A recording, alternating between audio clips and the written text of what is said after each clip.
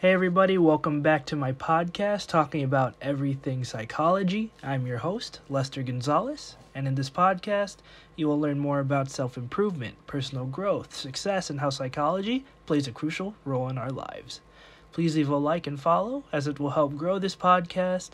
And that being said, for today's topic, I want to dive deeper into the psychology of writing and understanding the mindset of writers.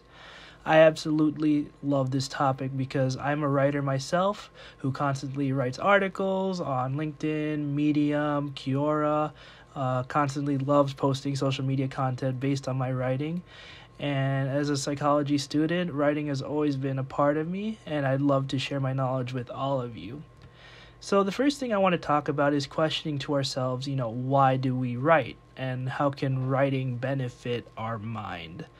The psychology of writing dives deeper in understanding the cognitive, emotional, and behavioral aspects of a writer. So in order to fully understand what our mind goes through in writing, here are some key psychological factors in the mind of a writer. The first factor I want to talk about is creativity.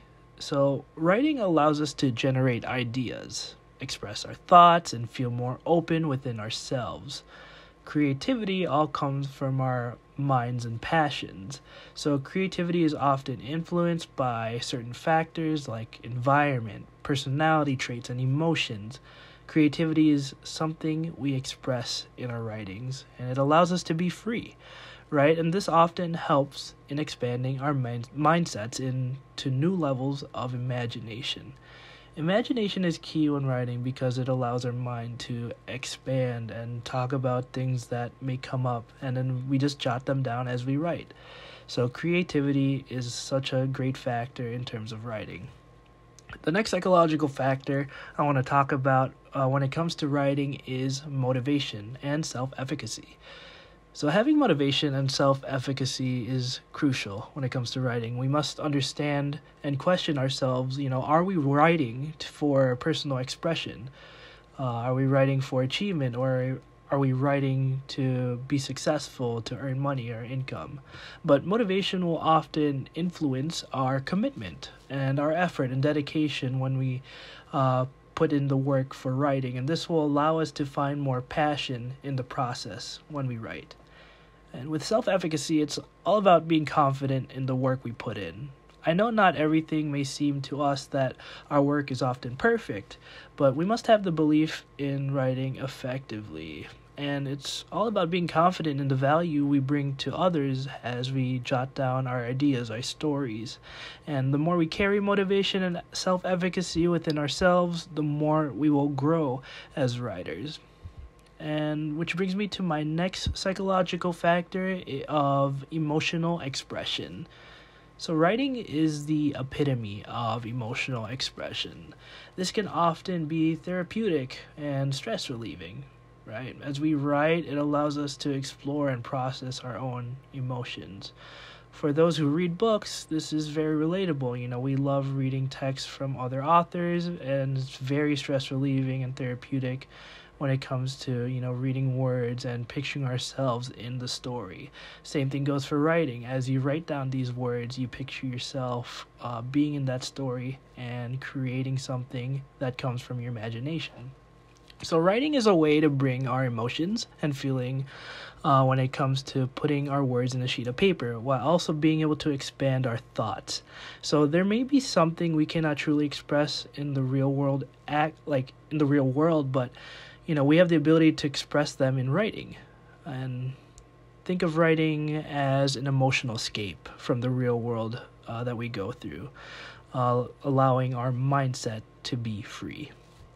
And which brings me to my next point, which is identity, right? The more we see ourselves as a writer, we could have a significant impact in our own identity, our own motivation, and self-esteem as we write down our stories.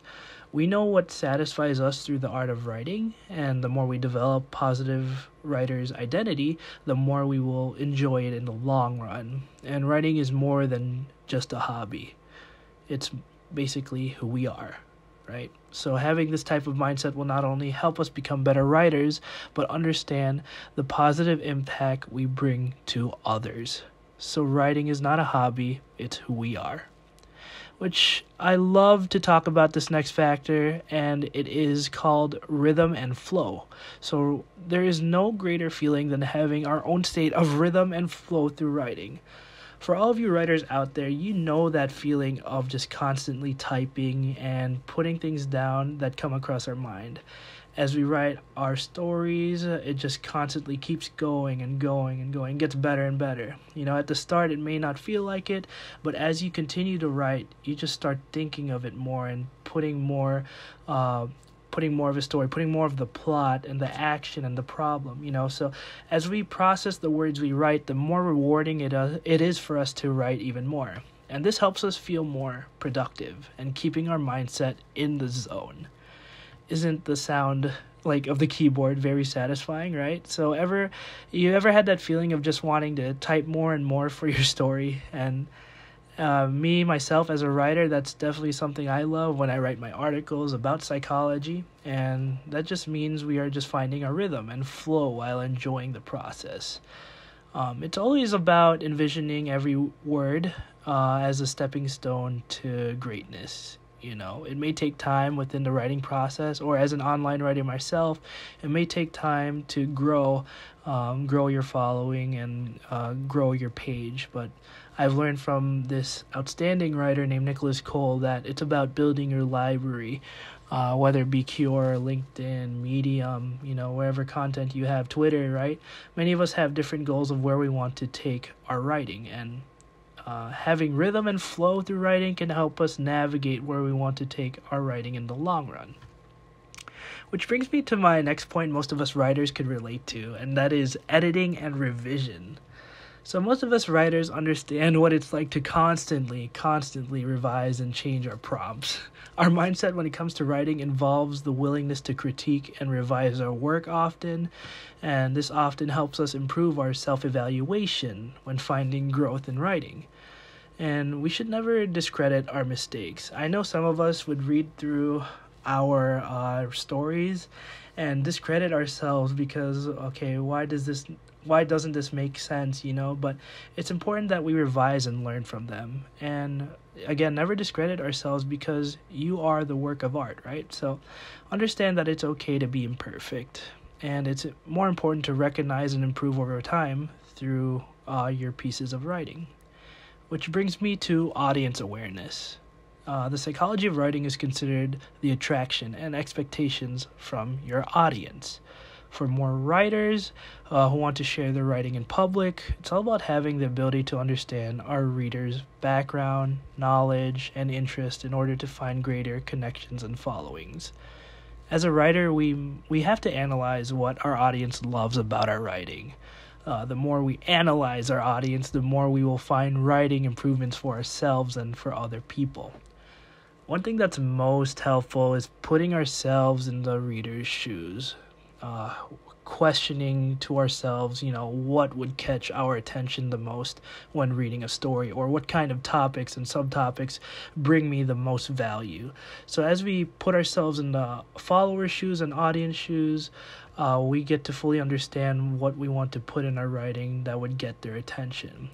Who knows, it could be a story that we want to write within our personal life, or a story that we want to bring value to others. Everyone has different topics they want to write about, but it is up to you whether or not you truly understand what your audience needs. And we must be continually aware of our audience, that way we can see growth and constant growth in our writing. The next thing and final factor I want to talk about is perfectionism. When striving for perfection, it can often be seen as, I'd say, a double-edged sword.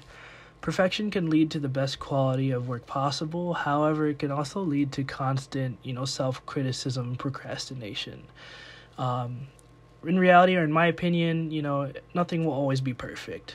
We'll always have some type of mistakes, but just put yourself out there, I get it. There will be people who may call you out on things, or the insecurities of posting, but if you do put it out there, what's the worst that could happen? The most important thing to do in being a perfectionist is finding balance. It's about balancing our work quality while also having these realistic expectations of what we're putting out there. We must be real with the type of work we put in when it comes to our writing. Otherwise, it won't be good quality. It's more important to understand perfectionism as a way to make our writing better for the readers. So, yeah, I mean, to sum it all up, the psychology of writing is mainly about, understanding the mental and emotional influence we bring to ourselves and others. Writing brings value. It brings, again, motivation, courage, self-belief, and growth between the writer's mind and the words we write. The more we explore these psychological factors, the more we will enhance our writing skills to new levels. So that is all I have for you guys in today's episode. I thank you all so much for listening. I really hope you enjoyed this podcast in terms of the psychology of writing. For more psychology content, please stay tuned on this podcast. Make sure to leave a like, follow, and or subscribe. It will really help me out as I love speaking out my knowledge, perception, and mentorship with all of you. That being said, I look forward to growing with all of you. I'll see you guys in the next episode, and as always, I wish you all a blessed day.